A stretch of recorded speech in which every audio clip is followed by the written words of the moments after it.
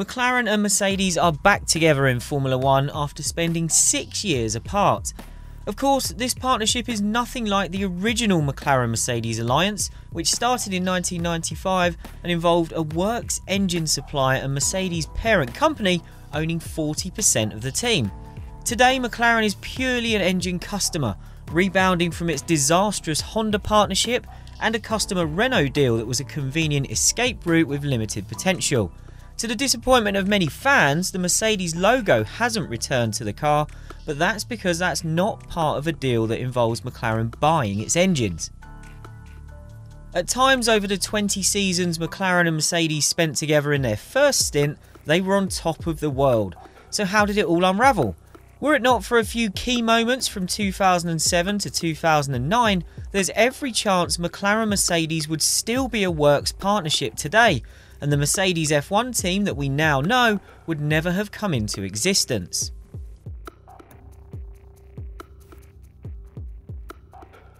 We're not going to spend this section explaining the full story behind McLaren's $100 million fine for possessing confidential information about Ferrari's car back in 2007, although if you want us to look at that in depth in the future, let us know in the comments.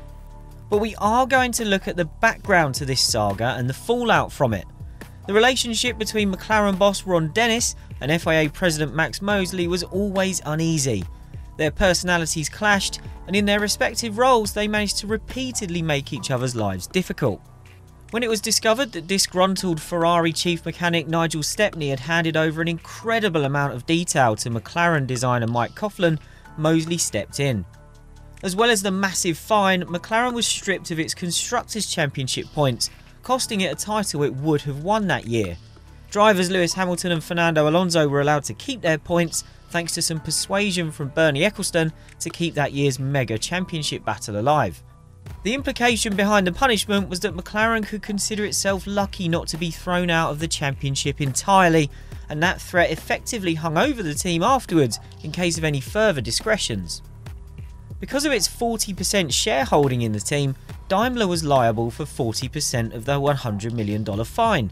This didn't sit well, given it knew nothing about the offence that took place and understandably had a wider reputation to be mindful of.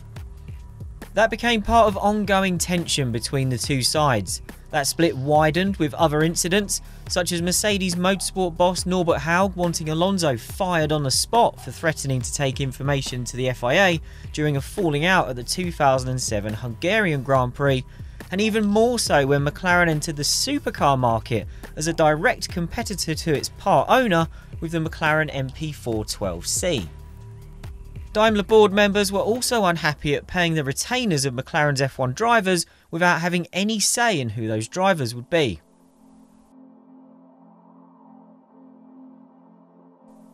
Daimler and Dennis at least shared a common foe in Mosley.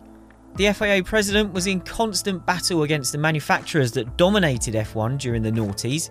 Mosley was trying to reduce the power of the manufacturers by creating rules that favoured independent teams, while the car makers were trying to do the opposite. They wanted more money and more control, and made multiple threats to break away and form their own championship. The breakaway threat went through various guises until it led to the creation of the Formula 1 Teams Association, FOTA. FOTA managed to entice the independent teams to join on the promise of more money for everyone if they were in control of revenues without the commercial rights holder taking its very chunky cut, as was the case in F1 under Bernie Ecclestone's terms. Then the financial crash of 2008 hit. Almost overnight, Honda decided to pull the plug on its F1 team, which was costing $300 million, and after a first win in 2006, had been utterly rubbish in the 2 years that followed. Ross Brawn and Nick Fry went into overdrive to save the team in the winter of 2008-09. If they pulled it off, Honda would supply a running budget of $100 million, but no engines. At this point, McLaren's Martin Whitmarsh, the chairman of FOTA, waived McLaren's veto over Mercedes supplying another team. Dennis wasn't so keen, but he was convinced by the need to keep a team on the grid to keep the FOTA presence strong in its conflict with Mosley, especially with rumours growing that Toyota and BMW might not be far behind Honda in walking away. At the time, this decision didn't seem that high risk.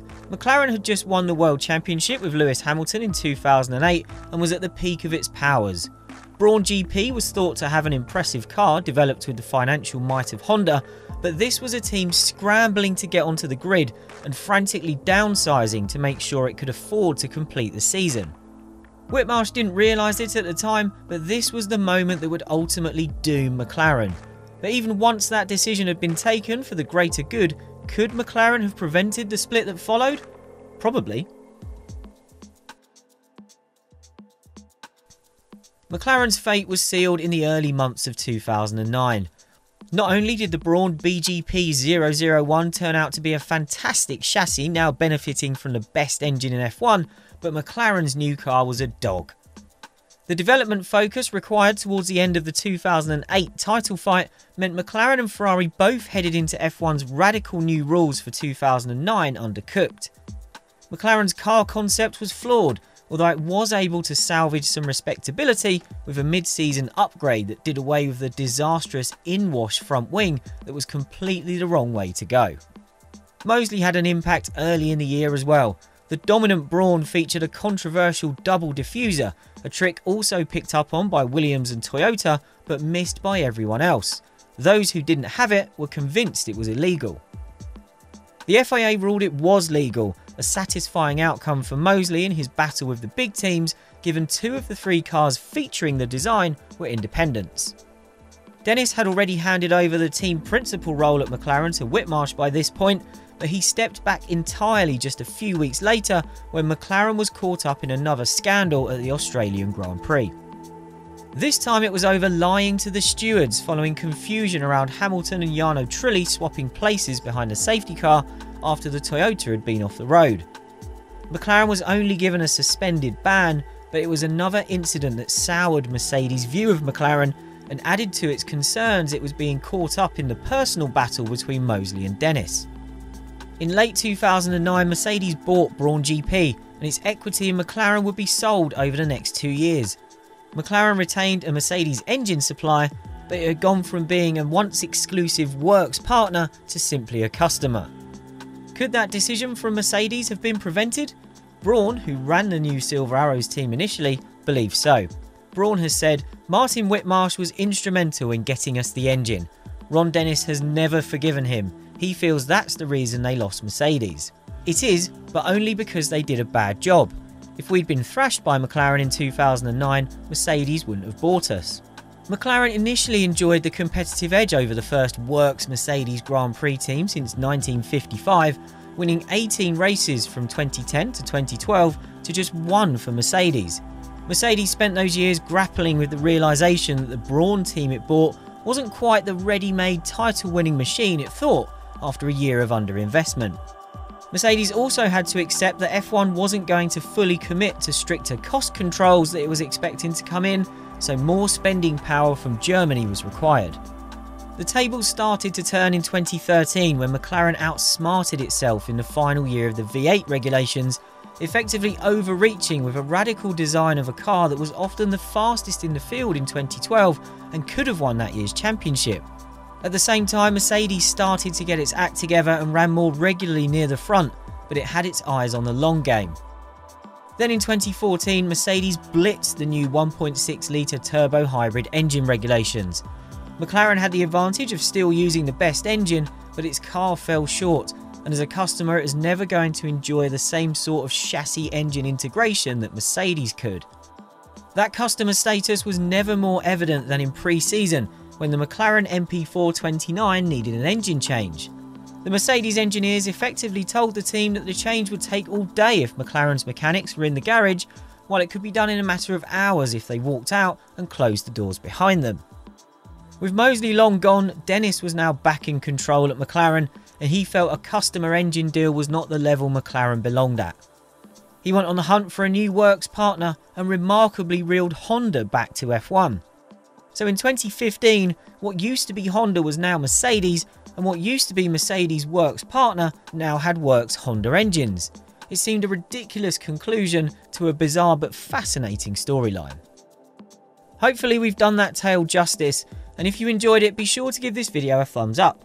Then head to the comments to let us know what you think.